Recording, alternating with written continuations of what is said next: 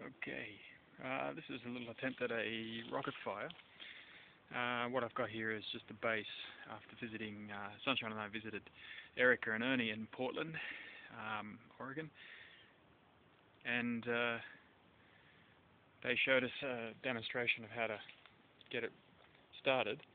And the main thing they showed us is to get a fire going and then put a flue over the top of it, and you notice a draw, except, there we go, starting to draw up it now.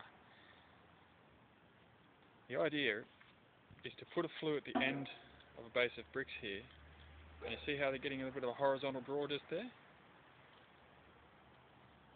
And what we're going to do is put bricks over the top of all of it, and the draw is going to go up, and we get a hotter burn, and the wood burns slower and hotter.